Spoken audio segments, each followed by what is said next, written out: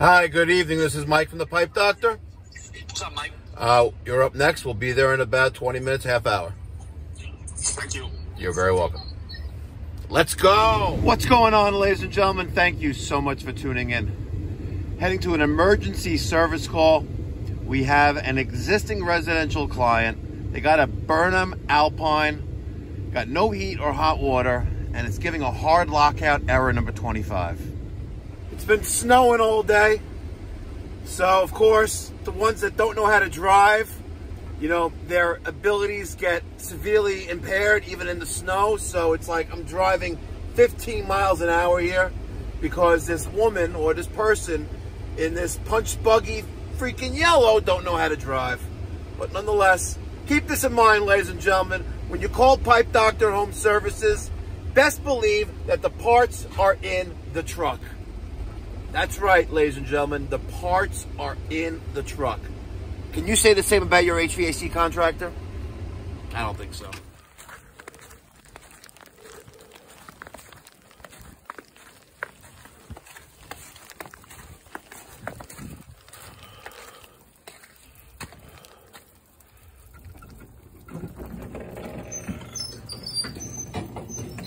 Start my time.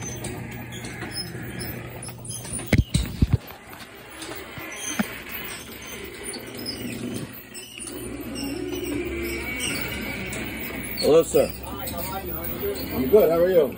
First time you here, or will you come back before? I don't remember. Sorry. Good. I want this ball is the worst thing I could put in my mouth. The what? This ball is not damn good. No? Why you say that? What was the problem? Always. What was that problem? But like 2 years ago, it was how much money? It's a great boiler if you take care of it. When's the last time it was cleaned out and serviced? You need the garage open? Or No, you can close the garage. Alright, let's see. Hard lockout. Hard lockout 25. Yeah, that sucks. So let me ask, when's the last time you had the boiler taken apart and cleaned? I don't remember. This guy can remember. This guy can? Oh, yeah? Yeah. I think I don't remember. Last year? I know, time does fly by us, doesn't it? Yeah. Yeah. So you got a Sage 2.3. Let's see. Let's see if we can reset it.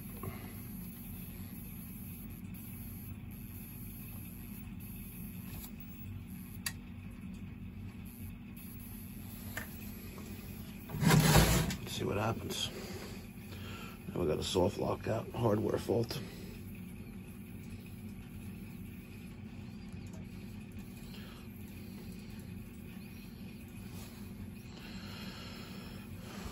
Let's see, where's the power switch for this thing?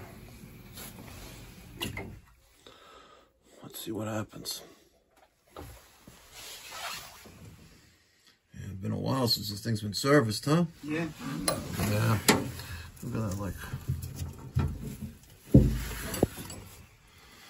Yeah.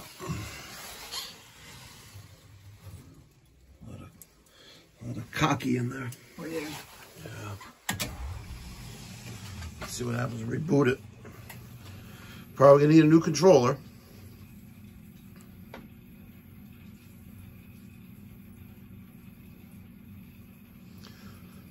All right. It's still there. Yeah. I didn't think anything would be there anyway. All right. Try to power cycle this one more time with the reset.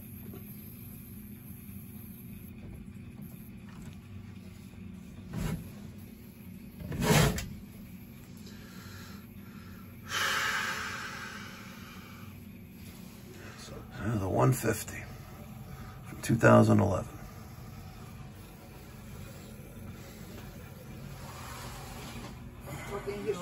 Yeah. These are, it's a very, very good machine. the Alpine. Very, very good machine. This is the controller. This is the controller. You have it. Right there. What is one? But you know, This is a piece of garbage unit. this is one of their best machines that they make on the market. And we have to pay every couple of years $2,000 and even more. Why? Because check last time how much I spent for. I don't know. For this stupid thing.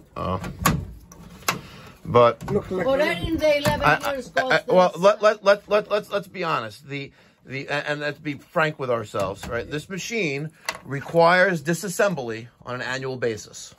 And that disassembly takes about maybe 2 hours all in, right? And that's not cheap because, you know. It's another $1,000. I would say about $1,000, but, you know, it's. For 2 hours labor? What is it? no. Not that much. Maybe a couple, no, maybe a few more dollars, you know, but. $100. You know, maybe like $500 with tax, you know, but that, you know, that, imagine listen, at the end of the day, whoever sold this to you and installed it should have told you what this needs, right? You don't say no. Exactly. And that's the problem, right? Because if you knew that going in, maybe you would have went with a different boiler. Yes. I don't know, right? I'm not, you know, I wasn't You're here, right, yes. right? But, you know, there are some people that want to have ultra efficient equipment in their homes, you know, to be green. And some people just want basic, simple. There's a saying called KISS, and it stands for keep it simple, stupid. Right? If you don't keep it simple, you get problems. All right. The new controller is in.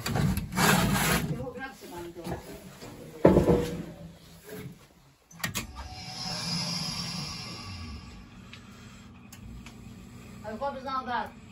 What's that? I hope it's not that. No, it's not. It's not? It's not what? The board? Oh, yeah, well, then it's, you don't want to know what it is if it's not that, the board. Maybe something simple when you fix it with your hand. Yep. All right, we have to go into.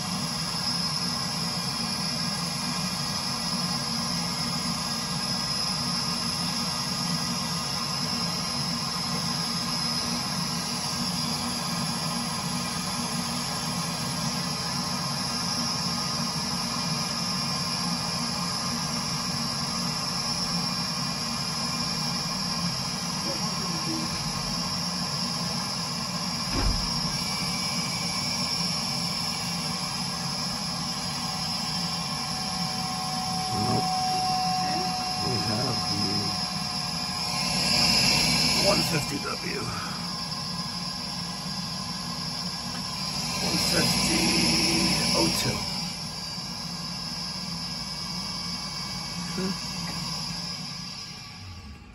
150 O2.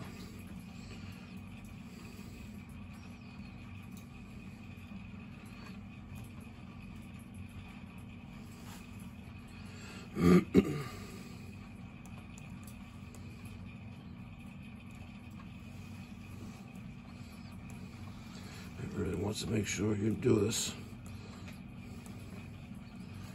the right way.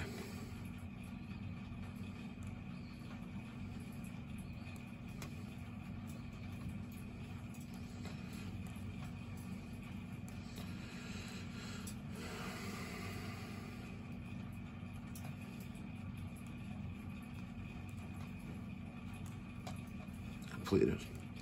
Next. Enter. Next.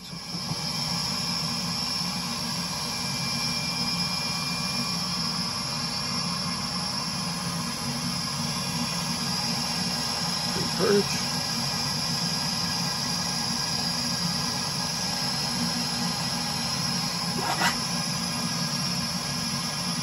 Usually about 55, 57 seconds.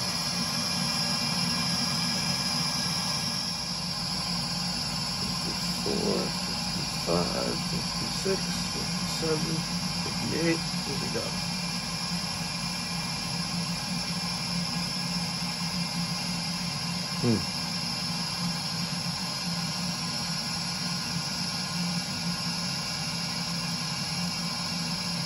It's a long purge.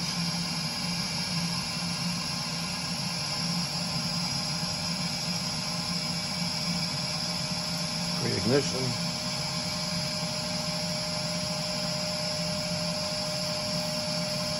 There's ignition, the tick.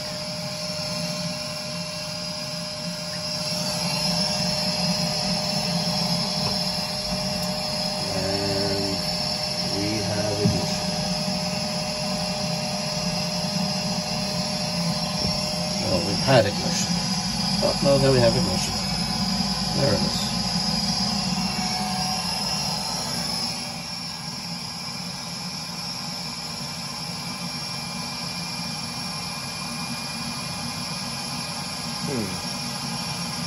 Dirty sensors. And they have multiple issues.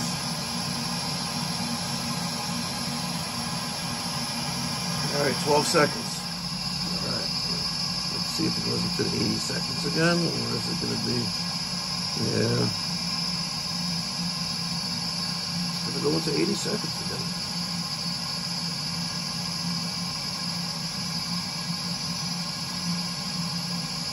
I gotta pull the igniters.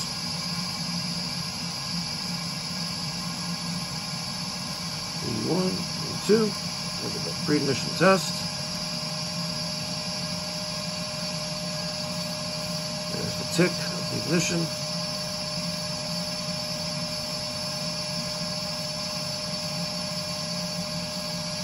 Drive light off.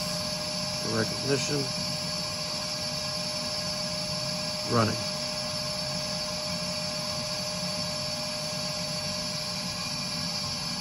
Okay, our fire rate is at 20%. We are increasing our temperature, 80, 81, 82. Set point at 170. She's going to cycle up to 100% now, ramping up. Let's put the cover back on. All right, the cover's on. We're running. 118, 119, 120. Let's let this wait to get the temperature and continue testing. 145, set point 170 for domestic hot water at 100%. Let's take a look at what's leaking here. This is our condensate. This is our condensate union that's factory supplied and is going into this 3/4 inch copper pipe. And the high acidic condensate will eat that pipe. And that's the reason why there's a bucket here. That's why I put them there. Yeah. How often you empty the bucket? Yeah. It depends how it works. Yeah, it depends on the temperature, right? Exactly. Yeah, exactly. So this pipe, which, what, does it go outside? Yes, it goes outside. Yeah, it's probably frozen maybe. No, it's not. No? No. Yeah. So this drip, it looks like water. It's not really water. It's very acidic because it's the byproduct of combustion, the byproduct of burning fuel and the boiler runs. And normally it goes out, you know, normally, I guess normally here it goes outside, but normally in a normal installation, in a normal install, it's treated with a condensate neutralizer, which reduces the acidity of it and makes it more pH balanced, so that way you can properly drain it and it doesn't affect like the groundwater and the environment, things like that. But this is commonly done by, you know, some contractors and doesn't make it right. But, you know, this is leaking because that's copper and it shouldn't be copper because the condensate ate it. Yep. So right now we're at 171 degrees, set point of 170. Still making that domestic hot water to satisfy that indirect water heater over there. Our fire rate is decreasing. We're at 81%, 79, and we're trying to satisfy the indirect water heater. Once the tank is satisfied, if there's a call for space heating, which there is, we will go into space heating mode, unless it's not wired that way. So that's the tank. This is, oh yeah, so they're all, yeah, this is leaving. Yeah, so you have hot water going up there. All the zones are on. It's just not configured properly. When that tank is satisfied, the fire rate should probably go up to 180, unless there's an outdoor reset.